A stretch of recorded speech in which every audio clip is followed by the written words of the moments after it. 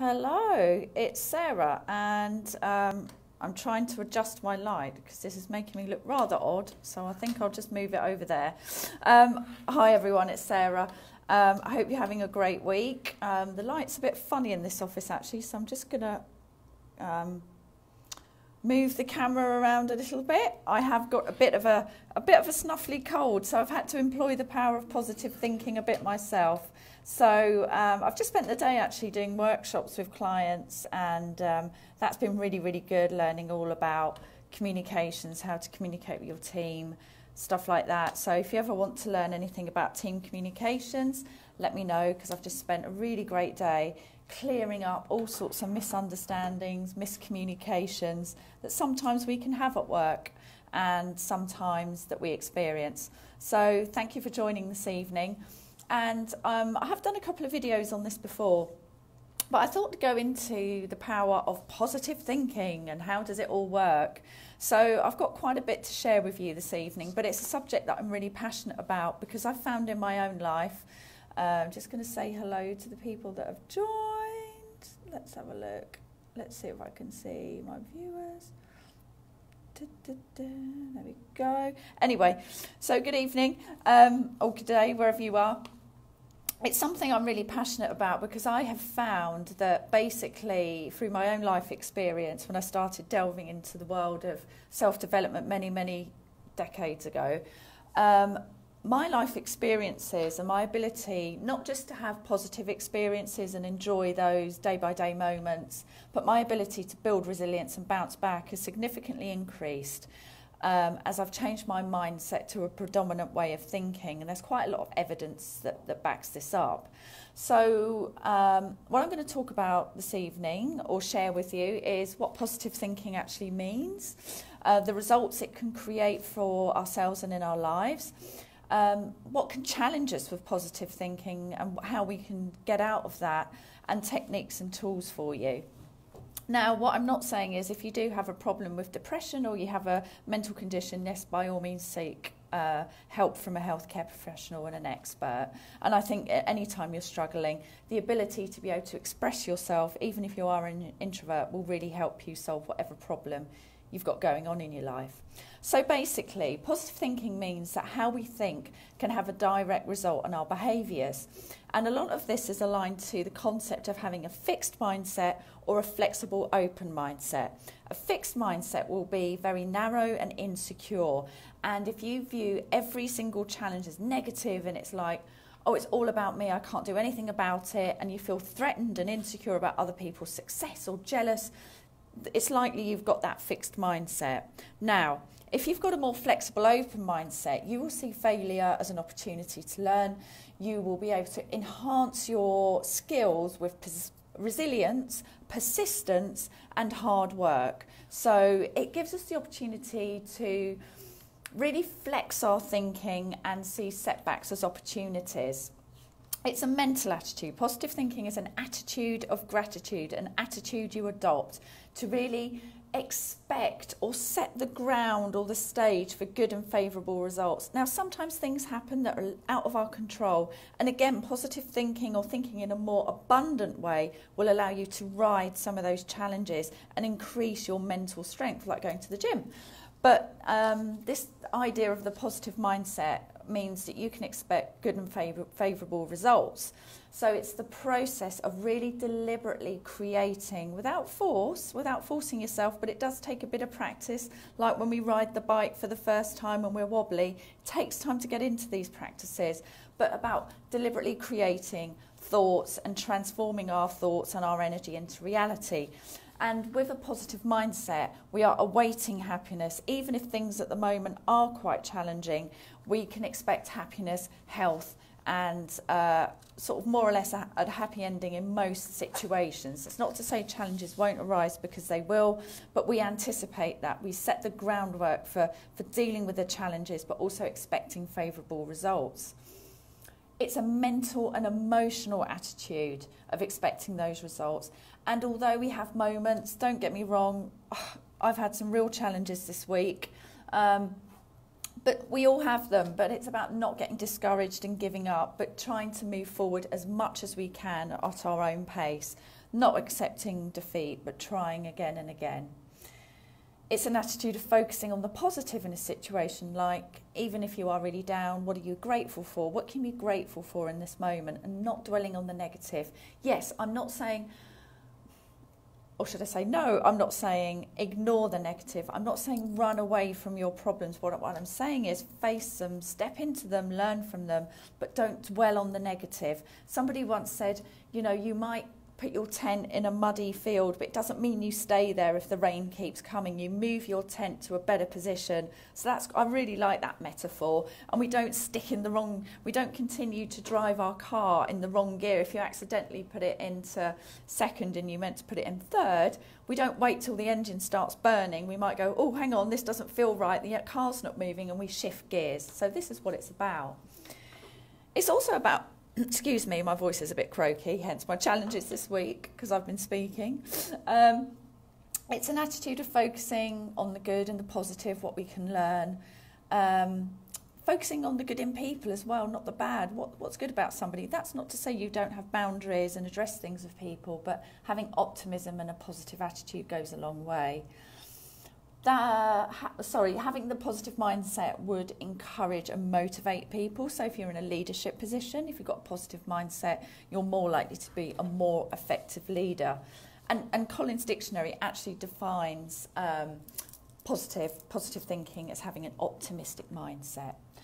And the Oxford Dictionary actually says it's the practice or result of concentrating one's mind affirmatively on the good and constructive aspects of a matter so as to eliminate negative or destructive attitudes and emotions.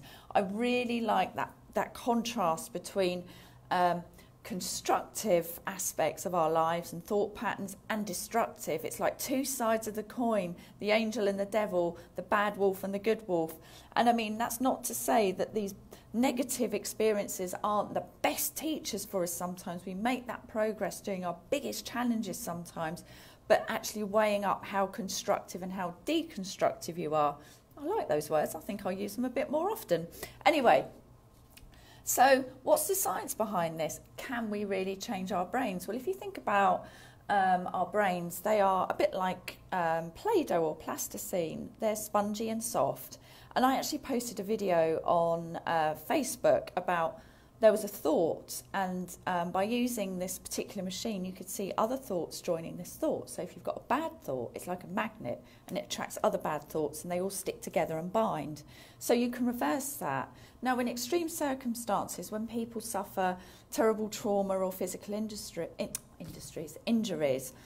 their brains will very often figure out a new pathway, a new brain network, a neural network, like a computer seeking a file, or like Google seeking something on the internet that you've searched for.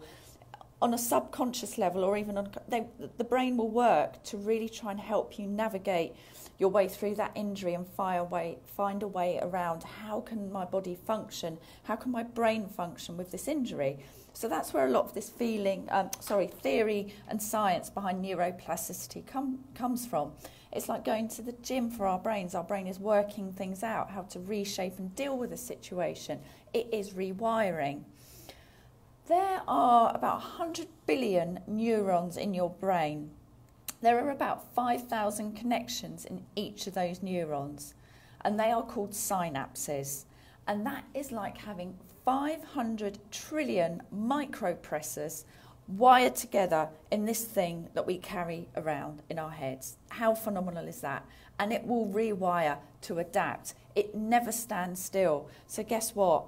If you're feeding, you look at people that have had terrible injuries, and their brain has sort of figured out how to get them going, how to keep their nervous system going, how to keep their organs going, how to give them limited movement. But if you look at how people recover from trauma, and that is their brain, they're really actively using their brain and physical exercise, they're aligning their mind and body to overcome that challenge. I'm sure we've all seen things like that. Maybe we know people that have been through those terrible situations and most challenging of life situations. But it's a vast network. And the problem is that our brain can't always distinguish between negative and positive. So sometimes we have this thing called a negativity bias. And that's something you may have heard talked about before. And what that means is that our brain is really good at learning from bad experiences, but less good at learning from good experiences. That's why there's a lot of discussion today about trying to learn from positive experiences, being mindful, really increasing our brain's ability to notice the positive, to be grateful every day. Our brain is sometimes looking for negative information, and sometimes our brain will store those negative reactions, and that's why sometimes we learn faster from pain than pleasure. It's a bit like our brain is Velcro for those bad experiences, but Teflon from the good. So the Velcro attracts it, and Teflon for the good. So we do have that negativity bias in our brains already. And I think that, from what I understand, what that comes from is what kept us alive in the Stone Age. I'm really sorry about my husky voice, by the way. I've had a bit of a cold. The negativity bias has kept our ancestors alive. But, you know, in terms of running away from dangerous situations, finding food. But now, as we're evolving, we maybe don't need that level of negativity bias. I mean, it serves a good purpose so that you are aware of what might be good for you and what's bad for you. But sometimes it can be a bottleneck to block good experiences. Now, moving on to some of the science that I've read about, and this is the stuff I find really interesting, and I'm just going to read some of my notes here. There was a guy, because there's quite a lot of detail, Dr. Rick Hanson developed something called the Taking in the Good course. It was 6 3-hour classes that combined exercises, presentations, discussions, home practice readings, and it was all around this acronym called HEAL. And HEAL was all about have a positive experience, enrich it, absorb it, and link the positive experience to negative material to soothe or replace it. So that means there's a technique called positive aspects, noticing positive aspects. So this is all about, in a negative situation, what can you take from the positive? So it's HEAL, positive experience, enrich, absorb, and link the positive experience to some negative thing that you're trying to overcome. And then he took it further to say, how could we adopt these positive experiences in everyday life, using just a few seconds to take in a moment of relaxation, to recognise an accomplishment, or to find a warmth in a stranger's smile. I'm sorry, I don't mean that to sound weird, but you know, sometimes when you just connect with people in the shop or have a chat with somebody, those kind of small experiences that really enrich our life experiences. Now, during the course, the participants of Taking in this Good, or this HEAL, developed greater overall well-being. They internalised the resources that he used to address personal stress, anxiety, irritation, frustration, loss, a blue mood, loneliness, hurt, or inadequacy. And the course really helped them to develop inner strength, the qualities that were needed in this Taking the Good course, which was around kindness towards oneself and others, and it helped to sensitise the brain to positive experiences. So really trying to work on that negativity bias. Now, when people were taking this course, it was Dr. Rick Hanson, 6 3-hour classes that talked about the taking in the good to sort of help with the negativity bias. So there was a battery of psychological tests that were administered before, during and after the course, the first 2 times it was offered. And after the course, people reported less anxiety and depression, more savouring and enjoyment of life, more gratitude, greater mindfulness and self-control, more love and self-compassion, higher self-esteem, more positive emotions and fewer negative ones, greater overall happiness and satisfaction with life. Now, if I could go onto Sainsbury's online and order that for my shopping, I think I'd have that every day. And I don't care how much it would cost. But that's amazing that in the study, this was recognised. Then there was a formal study conducted, and they randomly assigned participants of the course in 2013 to a wait list to take another course in 2013. And they did sort of a control group where you had one group taking the course, one that didn't. Those who completed the spring course, the ones that actually took the course, reported greater contentment, gratitude, self-esteem, savouring, satisfaction to those that hadn't yet taken the course. And those are all things that were measured in this controlled study. So it's amazing how just that short span of time, that course of 6 3-hour courses and classes can really help shift our positive thinking, shift our mindset to a more flexible and open way of working, and reduce some of those negative aspects. Now, you know, I don't know what happens if you stop thinking that way. I would imagine it's a bit like going to the gym, that your body you might put on weight, you might not become as toned as you were. It's about consistent effort. I think that's something that's really important. Even if you just meditate for 5-10 minutes a day, that's great. Even if you just smile, because smile increases dopamine, or have a positive interaction, aim for one positive interaction every day. What's the best that you can do? If you're feeling down, can you notice something in nature, like, you know, or be grateful for your friends, your family, your home, something. There's always something to be grateful for. So you might not be able to do everything every day, but try and keep the momentum going, because it's a baseline that you can build from. Now, there was another positive thinking study, and there's loads of this stuff. I'm an absolute nerd for some of this. But there was a positive thinking study in March 2016 in the Journal of Behaviour Research and Therapy from King's College. And it tested 102 subjects with anxiety disorder. They asked one group from the participants to visualise a positive outcome to each of the 3 worries they'd had in the past week. They asked another group to think of verbal positive outcomes, and the last group to visualise any positive image whenever they started to worry. The 2 groups out of the 3 that visualised, as in pictures in their mind, not just verbalising, visualised and could see a positive image, whether it related to a specific worry or general greater happiness, they reported decreased anxiety, greater restfulness, and an increased happiness. And again, this was all measured. So it really demonstrated the ability that we have to shape our minds by thinking in images. Not all of us are visual people, but most human beings are fairly visual in terms of how we see the world.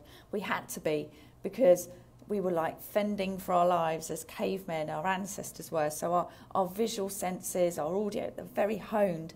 So employing all the senses is good. I mean, have you ever smelt an aftershave of an ex-boyfriend that you haven't been with for years or something, and how over the longer term the sense of smell can be very powerful? But actually, in the most case, we're, as human beings, we're very visual.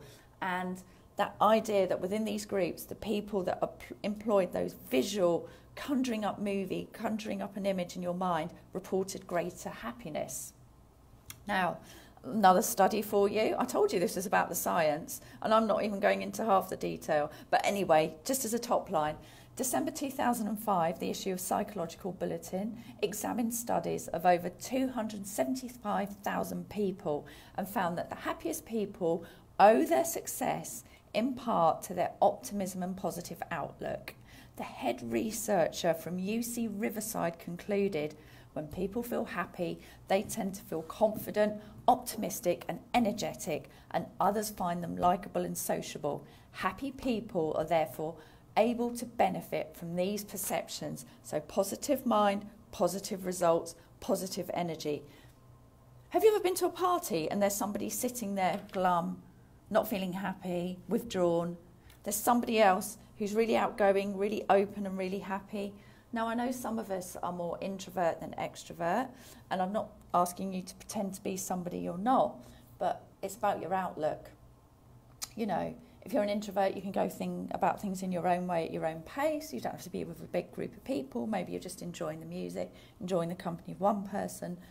But actually, your mindset will say, that was a great party, or, well, nobody talked to me, da-da-da-da-da. And very much that's about your outlook and the fact that you haven't gone into something with an open mindset and a flexible mindset. Also, University of Kentucky, it's a bit more science, analysed over 300 separate studies done over 30 years in the psychological community on the effects of stress on humans and concluded that when people face a stressful situation, they get a burst of adrenaline, you know, that fight or flight, and it boosts their immune system to help them better deal with the immediate threat. So remember, primeval man, saber-toothed tiger, burst of adrenaline, deal with a stressful situation, immediate hit, your body's telling you it's something I need to deal with now. But over time, if you continue to stress with stress hormones like cortisol, if adrenaline is continuing to run, that adrenaline is not designed to be running and running and running. And let's face it, a lot of us are running around. Our stress hormones, cortisol, our adrenaline is probably running at a high level. Our immune systems break down. It can cause depression, illness and anxiety.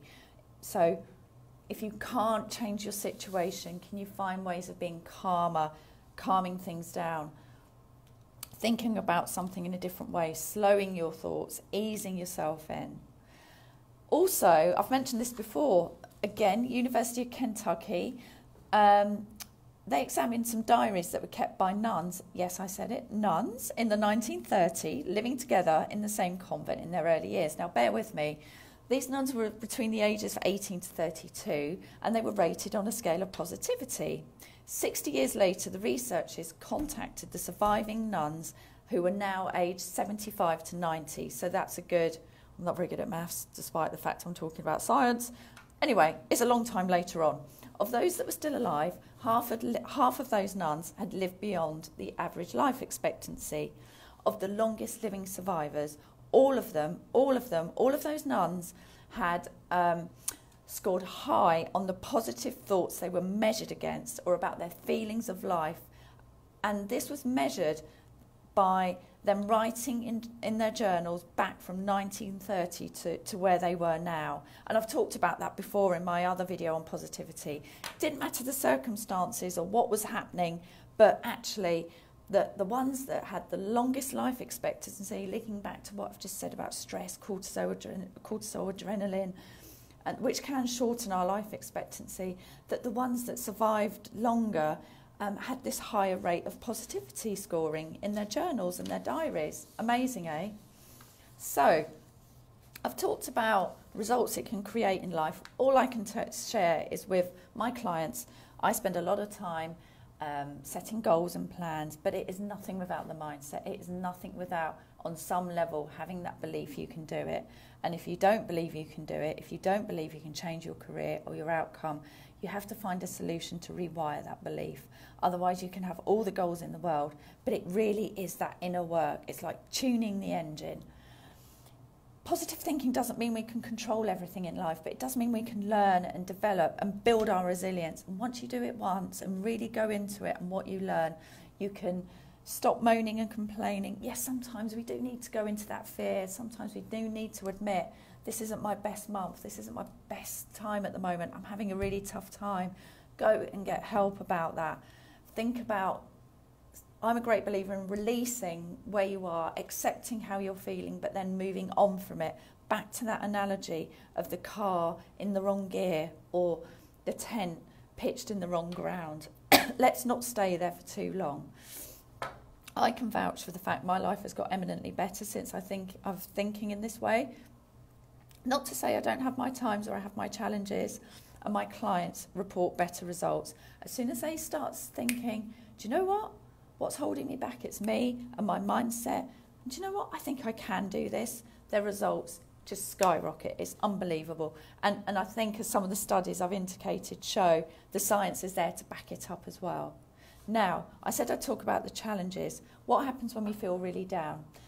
As I mentioned, let's not deny those feelings. And if it's a consistently, I can't get out of bed in the morning, you must seek help. Understand what you can learn. Understand if there is a chink of light you can see. Is there a lesson you can learn? Not telling yourself off, but is there something you will do differently next time?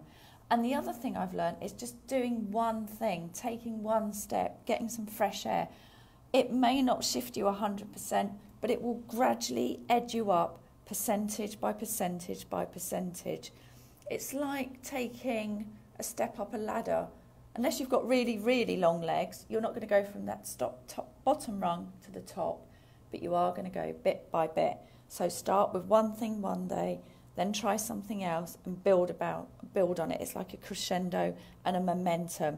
And a lot of that is about what we're telling ourselves here. So sometimes I know it can be challenging. Sometimes when I've had really challenging times, I've just thought about, what can I appreciate right now? If I've been driving in the car, I look and think, the sky's really blue. I give thanks for the sky. The birds, and I find other things that I can add to it. It is that crescendo effect. Or even just doing something nice for somebody else, getting out of your own head, will really help with that challenge that we sometimes all have about thinking positively. This isn't about ignoring what's going on. This is about stepping into it, learning, having that flexible mindset and understanding that we can shape our brains. The science is there, the techniques are there, there's stuff all over the internet about it. I see it in my clients and I've seen it in my own life. So it is possible to learn and move on. And actually, sometimes during these difficult times, we learn the most. So a few tools for you. I've talked about what can you be grateful for now. Talked about helping other people. I've talked about smiling. Smiling increases dopamine, the feel-good hormone. Exercise, critical. Even if it's a walk, taking a step in the fresh air. Are you sleeping enough? Are you exercising enough? Are you eating good foods? Not sort of eating junk foods, but food that is going to nourish your body, because your mind needs to have a nourished body. And exercise increases those feel-good hormones. Have you got goals in your life? I'm really sorry about my voice. Have you got goals in your life? Have you got a purpose that you're aiming towards? I've done a few videos on purpose. It doesn't have to be a sweeping, massive statement. Your purpose could be to be happy. If you don't feel like you can look a long way ahead with your goals because of where you are now, think about what's over the next few months or the next month or the next week. What can you do differently to increase that positive mindset? Are you hanging around positive people and role models, or are you around people that really drain you? So have a think about that. Try and sort of imagine a golden light around you. If people say things that get on your nerves, notice where you get triggered and think, is that about them, or is that something I need to work on in my mindset? Positive affirmations, positive statements, replacing that negative chatter, making sure we have a constructive chatter, not destructive. Meditation and visualization. I talked about visualization before, talked about an experiment where using visual techniques reduced stress, anxiety. It's helped people with post-traumatic stress disorder in many, many cases. So visualization. Meditation helps us to slow down our thoughts. I find sometimes myself I can get caught up with being busy, and sometimes just slowing down 5 to 10 minutes every day, meditating really helps to slow down our thoughts and not become hostage to our own negative thoughts and that spiral. So I really wanted to share with you today the science of positive thinking. I've explained what positive thinking is, what it means, the results it can create in our lives, the challenges we sometimes face with positive thinking, and some techniques and tools you can use. I've also covered some science, so you can see it's well steeped in science, and I'm no scientist, I just find it fascinating. And if you've got any questions or comments, or you'd like any more information on the tools and techniques, then please let me know. Again, apologise for the croaky voice. But yeah, it's been great sharing this content with you. I'll be doing another Facebook Live next week, so watch this space for the content of what that's going to be about. If you've got any comments, please leave some comments. And if there's any subjects you'd like me to tackle, please let me know. And don't forget, I've got a private Facebook group all about career reinvention, rebooting your career. If you want more details than that, get in touch. Okay then, enjoy the rest of your evening or day. Take care.